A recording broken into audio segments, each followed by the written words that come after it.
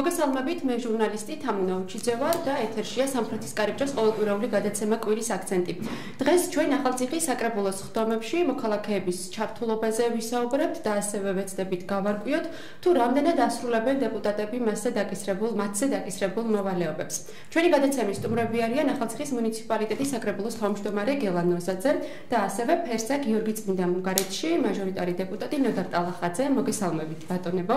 დიდი მადლობა, რომ ხართ ჩვენთან ერთად და მზად ხართ უპასუხოთ ჩვენს შეკითხვებს. საუბარი უნდა დავიწყოთ საკრებულოს ხდომებში მოქალაქეების, ესე ვთქვათ, ჩართულობაზე და იმაზე, თუ რამდენად ესწრებიან მოქალაქეების საკრებულოს ხდომებს, თუმცა ბუნებრივია იმისთვის, რომ მოქალაქეების ხდომებს დაესწრონ, ჯერ მათ ამის შესახებ ინფორმაცია უნდა ჰქონდეთ.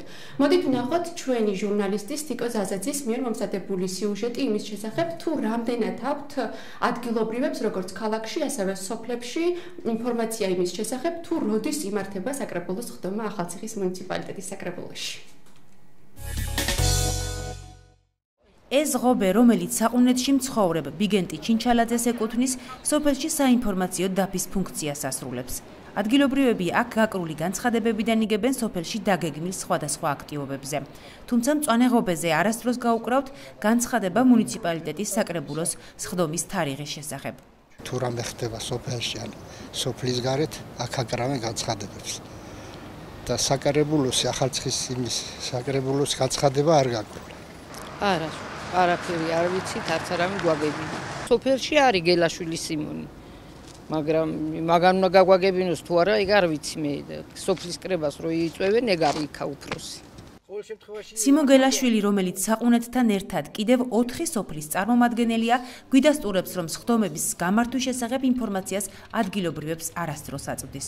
სურველი სოფლიდან, ასე ვთქვათ, ჯერ არ ყოფილა ისეთი სიტუაცია, რომ ვიღაცას გამოეთქვა სურვილი, მაინც მითხარი როდის არის და მოსული იყოს და ეთქვას მეც მინდა წამოსვლა ან დასწრება, ესეთი შემთხვევა არ ყოფილა.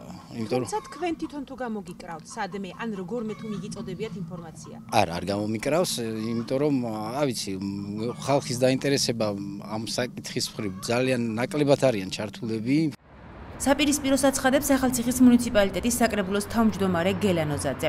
მისი თქმით, სხდომების შესახებ ინფორმაცია სხვადასხვა ფორმით მთელი მუნიციპალიტეტის მასშტაბით ვრცელდება. საკრებულოს შენობაშიც არის განცხადების გამოსაკრავი ადგილები, იქ ეკრება მერიის შენობაში და ქალაქში ის ადგილები, სადაც შეიძლება რომ გაიკრას, განცხადებებს ვაკრავთ, ასევე თემის სოფლებშიც. ახალციხის საკრებულოში ბოლოს ხდომა 15 თებერვალს ჩატარდა.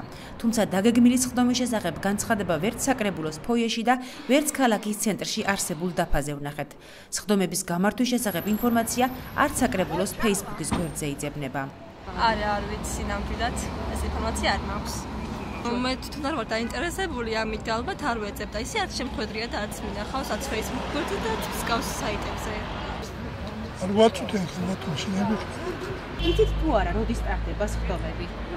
არა, არ გამიგია და არც ვიცი როდის სტარტდება. მიუხედავად საკრებულოს თავმჯდომარის მტკიცებისა, ფაქტია, რომ მოსახლეობის არაინფორმირებულობის გამო საკრებულოს სხდომები მათი მონაწილეობის გარეშე ტარდება. შესაბამისად, მუნიციპალიტეტში განხორციელებულ პროექტებზე გადაწყვეტილებებიც მათი მონაწილეობის გარეშე მიიღება.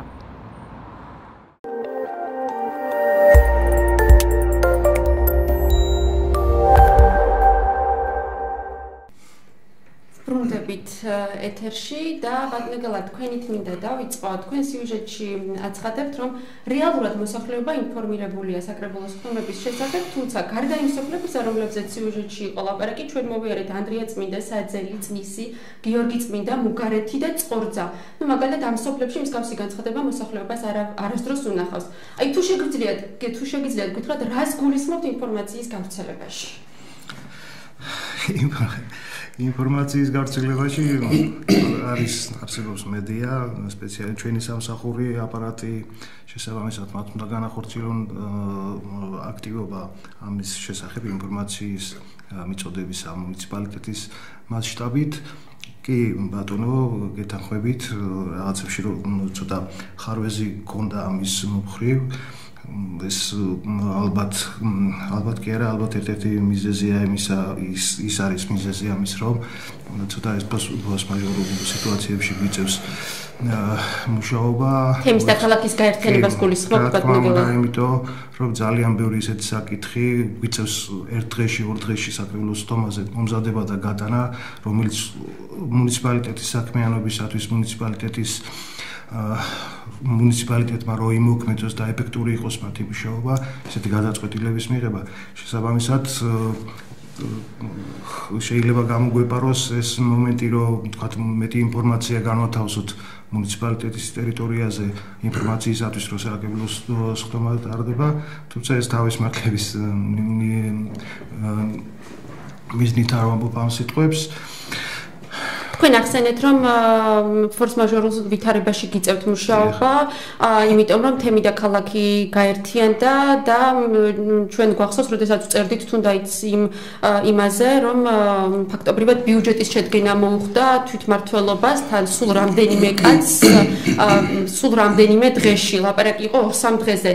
კი ბატონო, ამაში ნაწილობრივ გასაგებია თქვენი პოზიცია, თუმცა რაც შეეხება იმას, რომ თქვენც 2 დღით ან 3 დღით ადრე იცით ხოლმე დაგეგმილი საკრებულოს ხტომების შესახებ. ანუ რა უდგას იმას წინ, რომ ხტომების თარიღი გაირკვეს უფრო ადრე, აქ ბუნებრივია არ გულისხმობთ რიგ გარეშეს ხტომებს, ბატონო. კი, რა თქმა უნდა.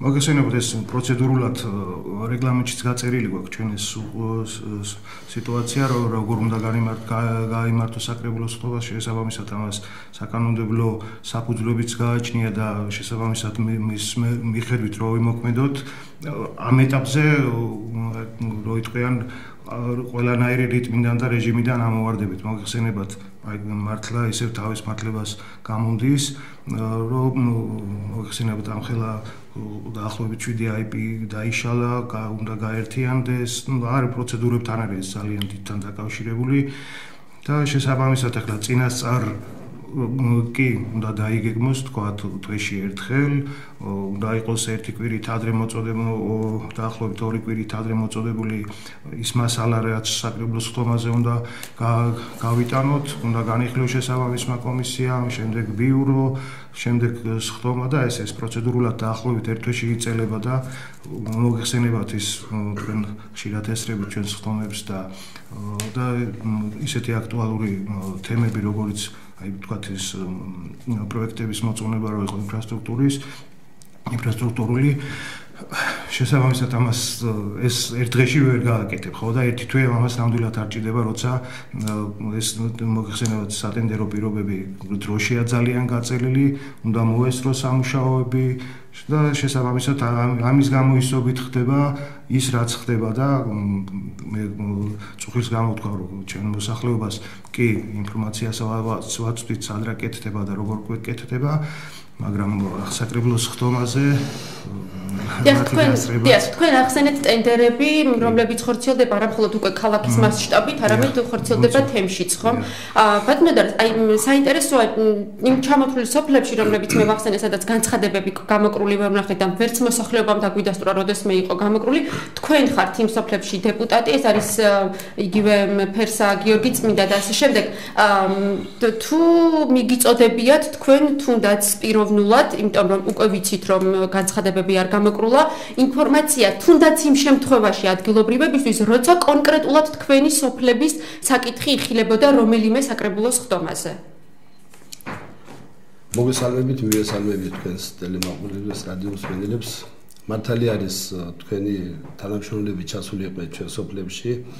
მე პირდაპირ გეტყვით, რომ პირდაპირ საკრებულოს ხტომის შესახებ არასდროს არ გამოგიკრია და ადგილობრივი მოსახლეობა არ ყოფილა საქმის გულში, რომ იმ დღეს ის საკრებულოს ხტომა უნდა ჩატარებულიყო, მაგრამ იმასაც მოგახსენებთ, რომ საკრებულოს ხტომაზე ის რიგი საკითხების მიმართებაში, რომელიც გადიოდა და ჩვენ აი რატომ ბატონო და რატომ არასდროს არ გიფიქრიათ, რომ გამოგეკრათ, აი რა უდგას წინ, რომ ერთი ფურცელი გამოაკრა, ბუნებრივია შესაძლოა არც იყოს მოლოდინი, რომ რაღაცა მთელი სოფელი წამოვა და ხტომაზე მოვა სამწუხაროდ, შესაძლოა ამის მოლოდინი არ გვაქვს, მაგრამ რატომ არ გიფიქრიათ ამაზე, რატომ არ გაგიკეთებიათ ეს? მაგასაც გეტყვით, აი როგორც ჩვენმა საკრებულოს თავმჯდომარე მოგახსენათ, თითქმის ამ 3 თვის განმავლობაში აი რაღაცა ფორს-მაჟორში გიხდებოდა მუშაობა, იმიტომ თემი და ქალაქის მერია რო გაერთიან და ბევრი საკითხები იყო გადასაწყვეტი და სიმართლე გითხრათ არ ყოფილა იმდენი დრო რომ აი ჩავსულიყავი და აბრა გამოგვეკრა მაგრამ მე იმ ჩემ პასუხისმგებლობას ვგრძნობ ჩემ სოფლების მიმართ ჩემ ამორჩევლების მიმართ ის საკითხები რომელიც საკითხების თითქმის ჩვენ სოფლებს ეხებოდა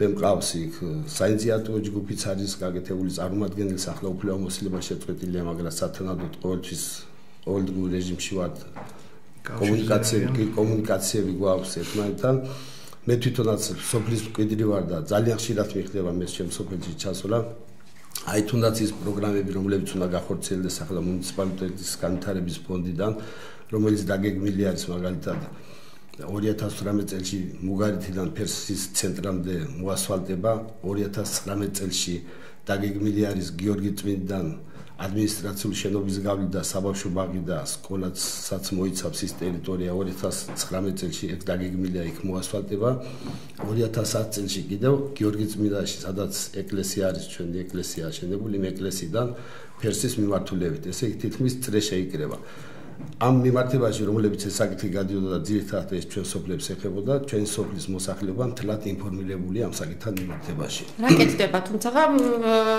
იმ პროცესში რომ თავადაც მიიღოთ გადაწყვეტილება რისი გაკეთება ჯობდა სოფლებისთვის ასეთი რამდენად იმსჯელეს, რამდენად იყო ეს სოფლის მოსახლეობის აზრი, არავინ დაობს იმას, რომ სოფელს გზა ჭირდება, ეს არის უმნიშვნელოვანესი საკითხი, თუმცა უბრალოდ ჩვენი გადაცემის თემა დღეს მოსახლეობის ჩართულობაა თვითმმართველობის მუშაობაში. კი, გეტყვით მაგასაც, წინა წლებთან მიმართებაში იყო ეს და ეტაპობრივად განხორციელდა ეს ასფალტის მოასფალტება ამ სოფლებში და ამ პერიოდისათვის ის მოსახლეობა ჩართული იყო და მოსახლეობის ნება იყო, რომ ეს მთლიანი სოფლების მოასფალტება მოხდარიყო, მაგრამ ეს მოხდა ეტაპობრივად.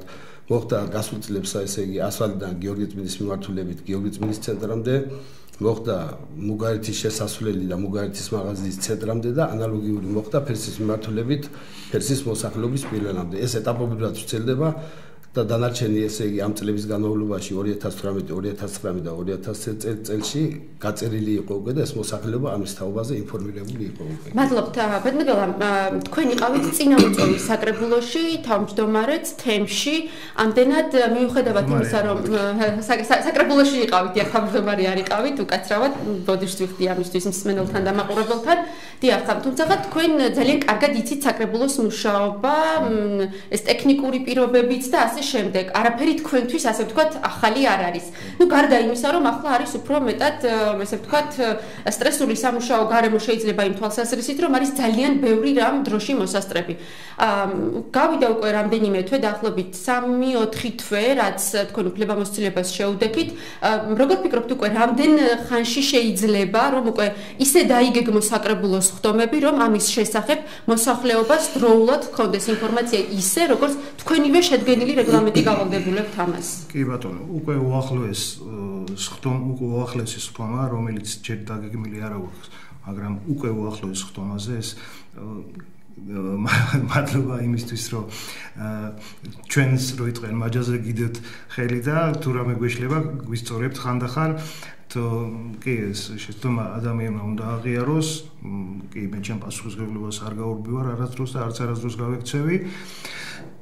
მაგრამ არის ის მაგრამ რაც თავიდან მოგახსენეთ. აი იგივე იმ პროექტებთან დაკავშირებით რაც ბატონმა მოგახსენათ, ეს პროექტები და ის რაც ხორციელდება თემში მაქვს მე უშუალოდ თემზე მაქვს უშუალოდ საუბარი სოფლებში, ეს ყველა პროექტი და სამუშაოები თავის დროზე 2014 წლიდან, როცა ჩვენ მოვედით საკრებულოში და რაიონის მუნიციპალიტეტის მმართველობაში, აი მაქედან დაწყებული პრიორიტეტები იყო ჩამოყალიბებული ყველა სოფელში და მით უმეტეს პლუს ქალაქშიც.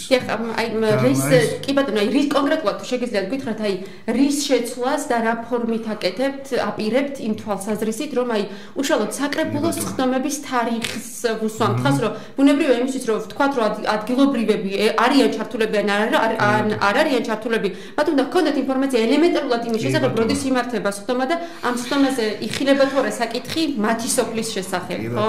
კი, რა თქმა უნდა, ინფორმაციის უკონლობა და საერთოდ ყველაფრის აფიშირება უფრო შეიძლება უფრო მომგებიან პოზიციაში გვაყენებდეს კიდაც მოსახლეობასთან, კიდაც თქვენთანაც ეს რა თქმა უნდა ხუმრობით და ჩვენ მედიას უკაცრავად გაწყვეტინებთ, ნამდვილად არ გვაქვს პრეტენზიებთან დაკავშირებით, ყოველთვის გვაქვს დროულად ინფორმაცია, უშუალოდ თქვენი პრესსამსახურიდან, რომ იმართება საკრებულოს ხდომა, ამასთან დაკავშირებით ჩვენ პრეტენზია ნამდვილად არ გვაქვს.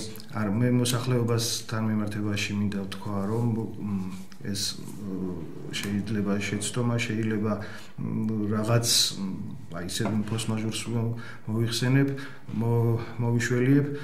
აი ალბათ ამან გამოიწვიეს ყველაფერი და მე მინდა ჩვენი მოსახლეობაზე, ჩვენი მსმენელიც მინდა დავარწმუნო იმაში, რომ უახლოეს დღეებში, როცა უნდა გაიმართოს საკრებულოს ხდომა, ამის შესახებ სრული ინფორმაცია იქნება მთელი მუნიციპალიტეტის მასშტაბით. თვალყურს მივადევნებთ აუცილებლად ჩვენ სამსაკითხს, იმიტომ რომ ნამდვილად არის ჩვენი ინტერესის სფეროც. ვებგვერდიც მუშაობს, ოღონდ ძველი ვებგვერდი მუნიციპალიტეტის შესაბამისად მისი განახლებაც იგეგმება, გეგმავთ უკვე ტექნიკური საშუალებები, პირობები იყო რაღაც მოსაგვარებელი და მაგაც უკვე მოგვარებულია და უახლოეს ხდომაზე ახალ ვებგვერდის ამოქმედების შესახებაც გავავრცელებთ ინფორმაციას, პლუს იქნება ახალი საიტი უკვე მუნიციპალიტეტის და სადაც შესაბამისად ნებისმიერი ინფორმაცია, რაც მუნიციპალიტეტში ხდება, მასშტაბით, იგივე ინფრასტრუქტურული პროექტებით, იგივე ნებისმიერი საქმიანობით. მათ ექნებათ უკვე ინფორმაცია ელექტრონულად საშუალება, რომ ინფორმაცია მიიღოთ. კი, ნებისმიერ მოქალაქეს, ვისაც წვდომა აქვს შესაბამისად ინტერნეტთან. დიახ, თუმცა მაინც რჩება ძირითადად უფრო მოსახლეობა და უფროსი და უფროსი ასაკის მოსახლეობაში რაღაცნაირად მაინც სხვაგვარად დაგჭირდება ალბათ ინფორმაციის მიწოდება. როგორ ფიქრობთ თქვენ, პირადად თქვენ რას შეცვლით? და იმისთვის, რომ მოსახლეობა იყოს უფრო მეტად ინფორმირებული, ან არ ვიცი, რაიმე შესაძლოა იდეა, ინიციატივა გაქვთ მოსახლეობის უფრო სწრაფად მოსახლეობაში ინფორმაციის უფრო სწრაფად გავრცელებასთან დაკავშირებით. კი, მოგახსენებთ, მოსახლეობაში ინფორმაციის სწრაფი გავრცელებისათვის აგერ თავმჯდომარე მას გითხრა, ჩვენ შევიმუშავებთ ალბათ ახლა ფორს-მაჟორში მუშაობდით და წინასწარ გვეცოდინება ის საკრებულოს ხდომა, როდის იქნება ინფორმირებული იქნება ყველა მოსახლეობა. მარტო იმის გამო კი არა, რომ აი სოფლის საკეთილდღეობო საქმეები ჩვენ მთლიანობაში რაც გვექნება საკრებულოს ხდომაზე გასატანის საკითხები ყველაზე ინფორმირებული ხდება. შეიძლება პიროვნება ახლა დაინტერესებული იყოს სხვა სოფლთან მიმართებაში. თავის სოფელში რამდენად პერსპექტიულად კეთდება ინფრასტრუქტურული პროექტები და სხვა სოფელში როგორ კეთდება. მიუხედავად ამისა, მე წინა წლებშიც თქვენ მოგახსენებთ, რომ მე სამსახურში მუშაობდი, მუნიციპალიტეტის თემში მუშაობდი, როგორც ეკონომიკის განვითარების და კოდების მართვის სამსახური.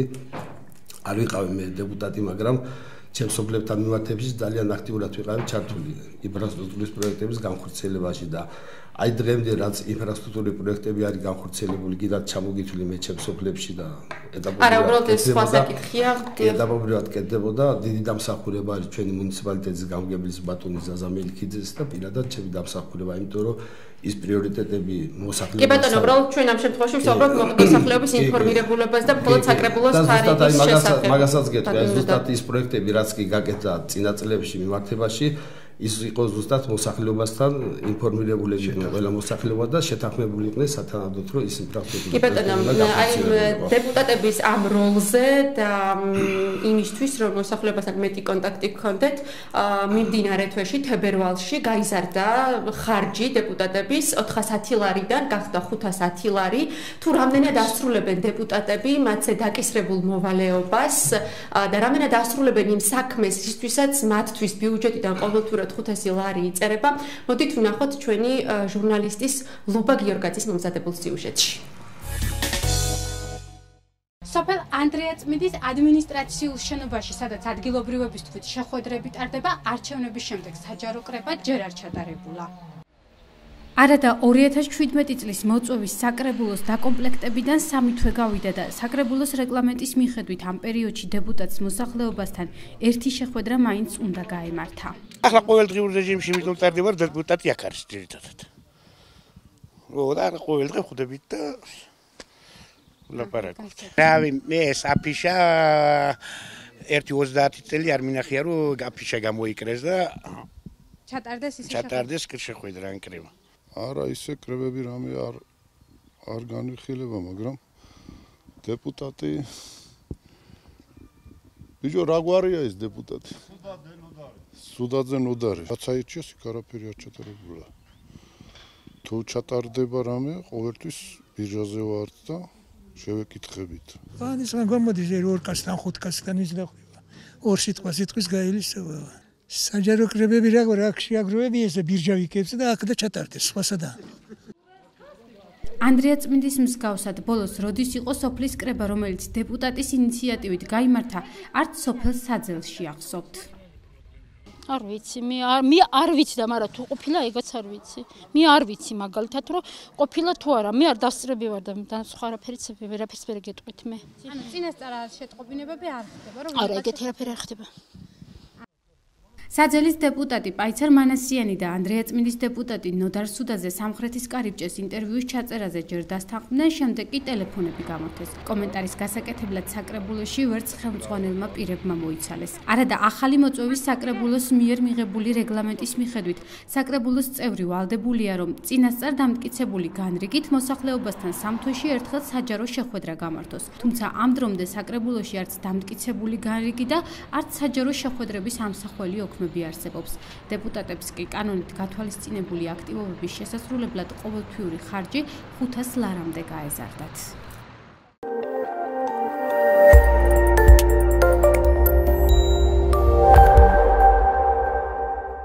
როგორც სიუჟეტში მოვისმინეთ, რეგლამენტის მიხედვით უკვე უნდა იყოს დამტკიცებული და გაწერილი ის, თუ როდის უნდა შეხვდნენ დეპუტატები მოსახლეობას. რატო ვერ მოხდა ამ დრომდე ამ განრიგის გაწერა? ამ განრიგზე ინდივიდუალურად მიმდინარეობს მუშაობა ყველა დეპუტატთან. მოგესალმებათ, ნაწილი დეპუტატებისა დასაქმებულები არიან სამსახურებში, ზოგი სკოლაში მუშაობს პედაგოგია, სკოლის დირექტორია. შესაბამისად, მათ რო იტყვიან, მათზე მორგებული სქემით უნდა გაკეთდეს. მე მაჟორიტარ დეპუტატებზე მაქვს უმეტეს წილად აქცენტს მათზე ვაკეთებ, ვინაიდან ისინი უფრო ჩართულები არიან სოფლის საჭიროებო საქმეებში.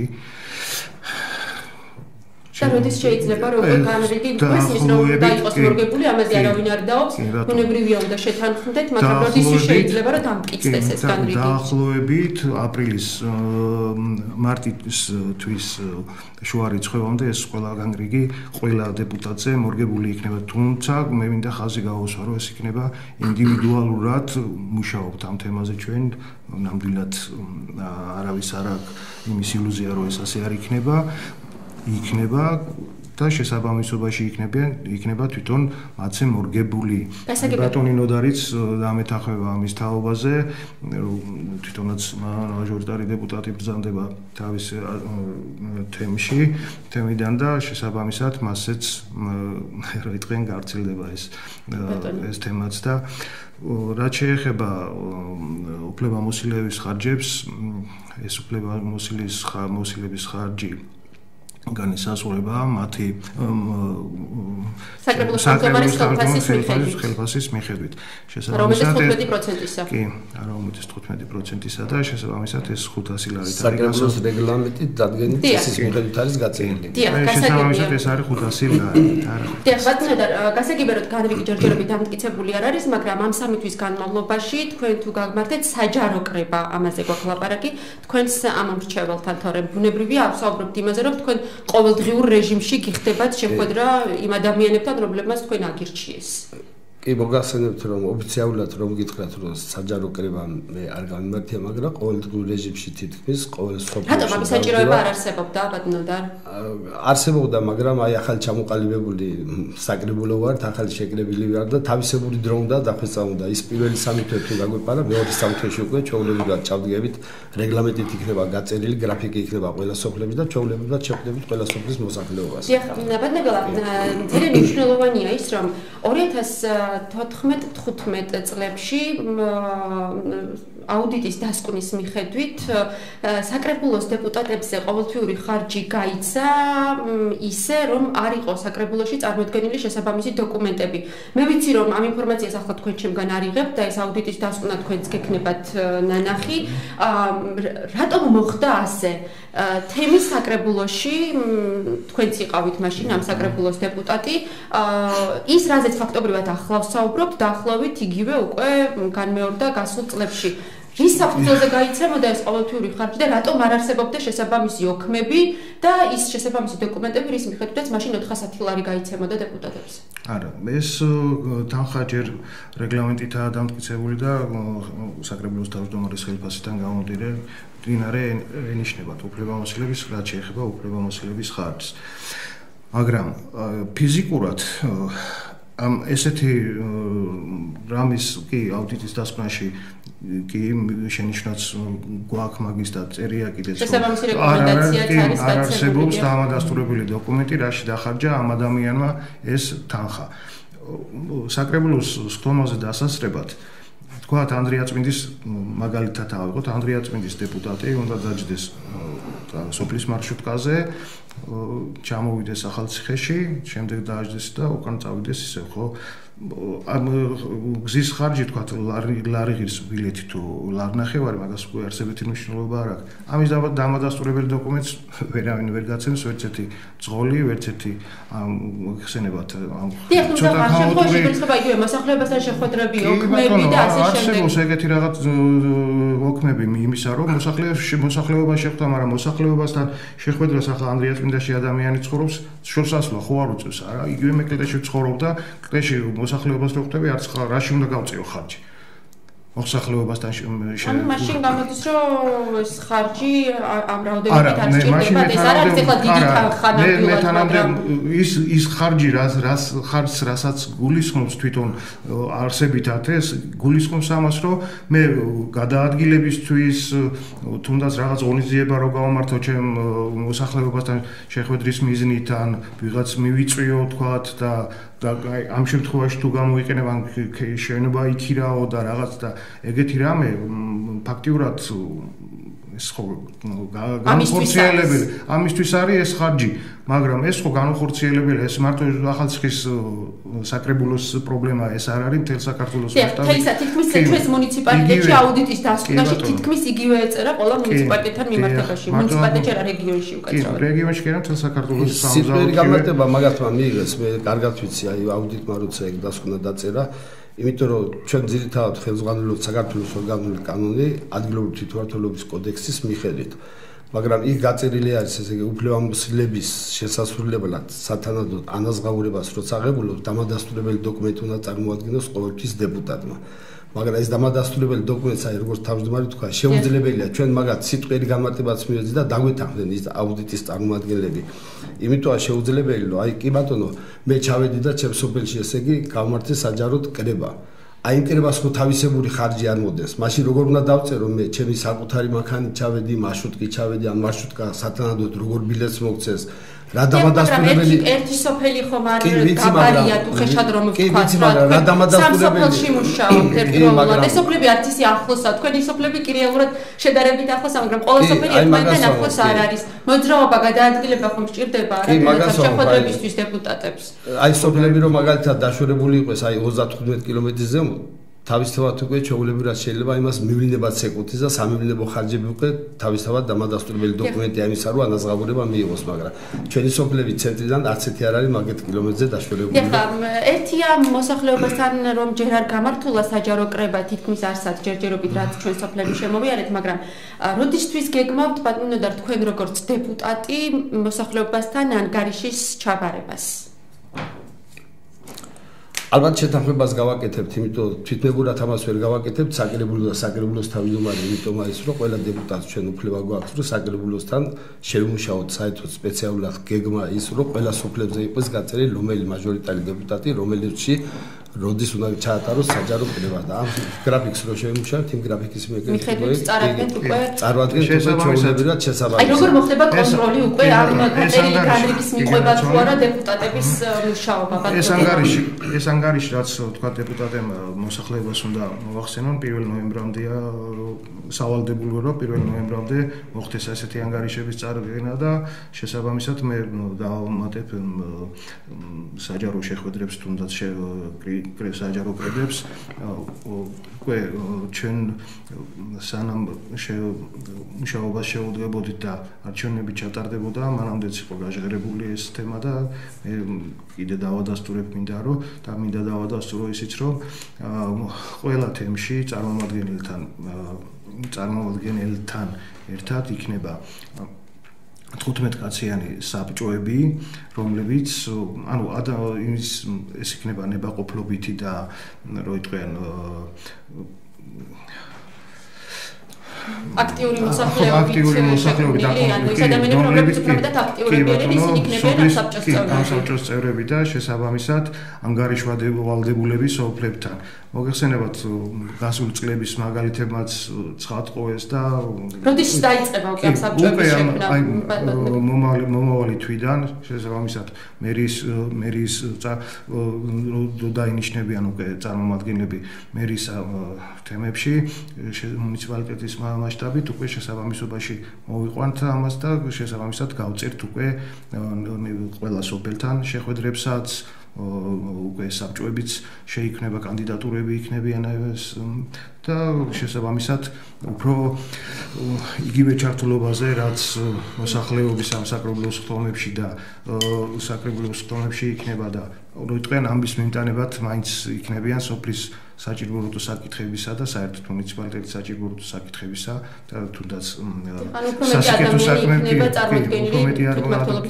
კი ბატონო აი მაქსიმალურად ვთილობთ ჩვენ ახლა წინა მოწვევიდანაც ბატონი ნოდარიც აქტიურად იყო საქმეში რო იტყვიან სამსახურის უფროსი გახდათ და შესაბამისად ჩვენ ბატონ ზასტანსთან ერთად გამგებელთან ერთად ხშირი შეხვედრები ქონდა სოფლებშიც გასვლითები რა თქმა უნდა და აი იქიდან გამომდინარე მე მაძლევს ოპტიმიზმის საშუალებას ის რომ ჩავრთავთ მოსახლეობას თუმცა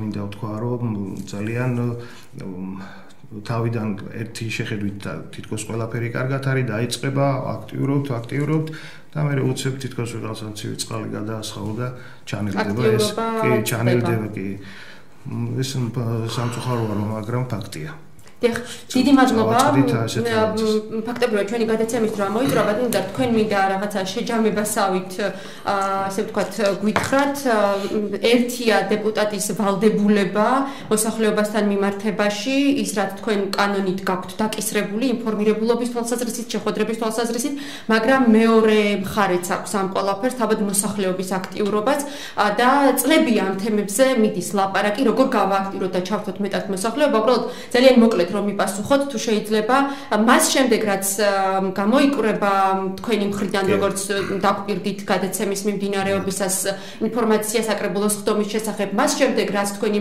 გაწერილი განრიგის მიხედვით ჩაატარებთ და უშუალოდ შეხვედრებს საჯარო შეხვედრებს მოსახლეობასთან და ასევე ჩააბარებთ ანგარიშს რამდენად გაქვთ მოლოდინი თვითონ ხალხის გააქტიურების ძალიან მოკლედ რომ გვიპასუხოთ და უნდა დავასრულოთ კი მე თვითონ იმ თემში სადაც არჩეული ვარ დეპუტატად იმ ხალხის მოსახლეობის იმედი მაქვს რომ აქტიურად იქნებიან ჩართულები და თუ ჩვენ წინაწლების მაგალითსაც გადავხედავთ აქტიურად იყვნენ ყველა ინფრასტრუქტურულ პროექტებში ჩართულები არიან კატეგორია ხალხისა რომლებსაც აინტერესებს თავისი სოფლის საკეთილდღეო საქმეების გადაწყვეტა დადებითად დიდი მადლობა. უღრმესი მადლობა, რომ პასუხობდით ჩვენს შეკითხვებს. მე ჩვენს მსმენელს და მაყურებელს ვეტყვი, რომ როგორც მივიღეთ, ესე ვთქვათ, გადაცემის მიმდინარეობისას ინფორმაცია საკრებულოს პირველი პირისგან, ბატონი გელანოძეცისგან, ძალიან მალე გაიწერება განრიგი დეპუტატების შეხვედრების მოსახლეობასთან და ასევე უახლოეს ერთ თვეში მაინც უკვე საკრებულოს ხდომები ისე დაიგეგმება, რომ მოსახლეობას ექნება წინასწარ თარიღის შესახებ ინფორმაცია ინფორმაცია. მე შეგახსენებთ, რომ კვირის აქცენტის სტუმრები იყვნენ ახალციხის მუნიციპალიტეტის საკრებულოს თავმჯდომარე გელა ნოზაძე და ასევე მაჟორიტარი დეპუტატი ახალციხის საკრებულოში ნოდარ ტალახაძე. კიდევ ერთხელ დიდი მადლობა, რომ იყავით ჩვენთან ერთად. მე მომავალ პარასკევამდე გემშვიდობებით, გმადლობთ, რომ გყურეთ და გმადლობთ, რომ გვისმენთ. ნახვამდის.